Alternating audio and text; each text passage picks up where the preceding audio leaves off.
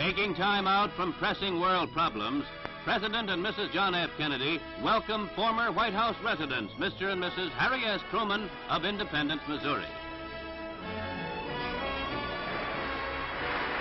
It's a big homecoming for the ex-president, and many admirers are on hand.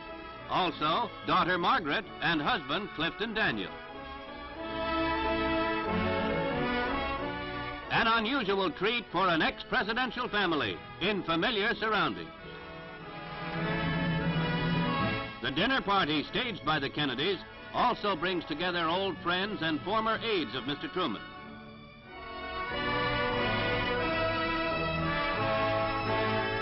The occasion stirs many memories, and obviously they are happy ones.